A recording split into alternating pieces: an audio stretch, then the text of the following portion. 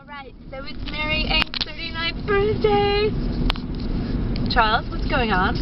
We're traveling down Lombard, headed towards perhaps a 24-hour Starbucks to conclude the celebration of the 39th anniversary of the birth of Mary Renault Law. Mary, I can't speak. It's like I've got vicarious wine in me. Mary Lenore. Mary Lenore. Shall we have a little lighting, darling? You look so much better with a little lighting. Thank you. Okay, let me stop weaving now. Smell any better? Alright, now. What was that aromatic stuff you put on me? That was patchouli, darling. Oh, it was... Poco stemma. It was a little more floral than the average patchouli. No, that was lavender. I'm sorry, that was lavender, dear. Oh, how's that affecting you? I feel cleansed. You feel cleansed? I feel cleansed. Alright then. All my thoughts about what's his name from Washington are quite clean. Who from Washington, dear? Charlie Hales?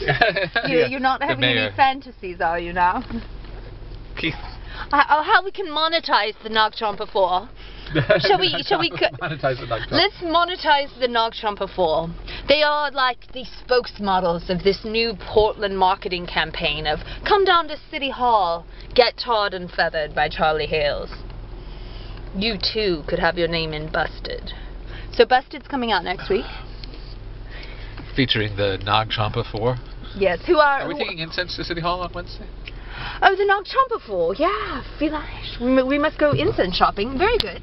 And then the Nog Tromper 4 are the stand-ins. They're like the stick of incense that must be burned to distract oneself from the fecal scent of a shooting victim's blood gushing out his side when a police chief named Larry O'Day just accidentally, supposedly accidentally, shoots somebody in the side of the back.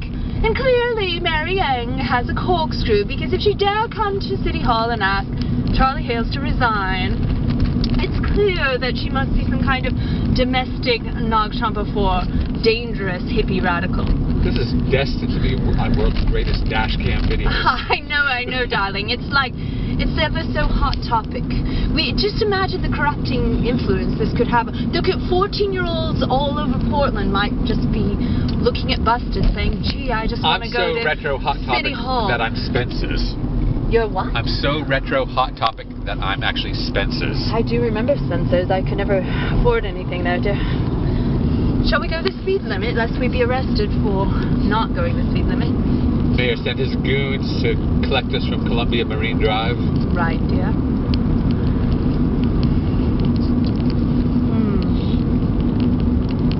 And then what shall we do for the last 19 minutes of my birthday besides make this movie, dear? That's not very interesting, dear. Oh. Well, we've had so much interesting in our life already. Should we call 911 on somebody? Perhaps David Keith Davis and see us sitting at the corkscrew. I saw the corkscrew. I think I did. It was in the bottom of a box.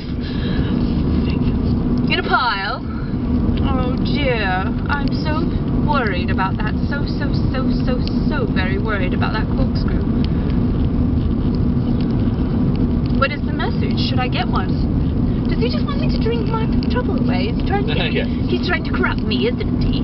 He's saying I'm too sober-minded for the O'Day shooting scandal. Is that the message? More Moscato. Just like Chief O'Day, you need to have a little bit more in you. If I had a little bit more in me, I wouldn't have asked him to resign, because I would have said, oh, he's a hearty old chap, as long as he didn't shoot me, what's the problem? And then when I got down to the bottom of the dungeon, twisted and bruised, I felt, and those officers in that Facebook video, they weren't in any big hurry to arrest this dangerous woman. That was insane. They were just loitering about like some more teenagers paid by the hour to crash a City Hall meeting and do some random sting operation on some random distraction with the Central Precinct booking overtime.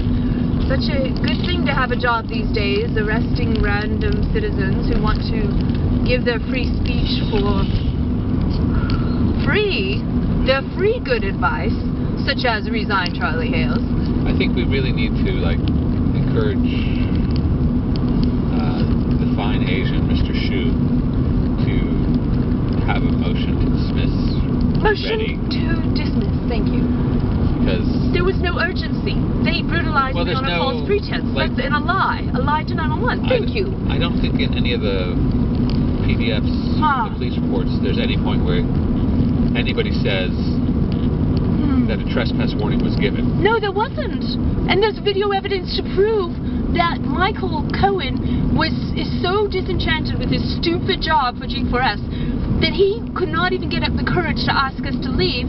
And as he's slowly mumbling to himself, his way of describing this in his report is, I was so gracious as to ask them to leave. But he did not graciously do anything. He sat down mumbling like a little potato on a desk. He couldn't even stand up because he was so humiliated that I had asked him not to bully people anymore. So he was following my orders, which was not to be a bully, and he made out okay. He didn't brutalize us, and neither did Mike Miller, and I'm rooting for G4S because I had their backs so they didn't brutalize anyone that day. And it was Engstrom, it put it back on the PPB. They tried to outsource their brutality to G4S, and I intercepted that by controlling them. I controlled them with my kindness and my good advice that they don't do that anymore. Don't touch Keith.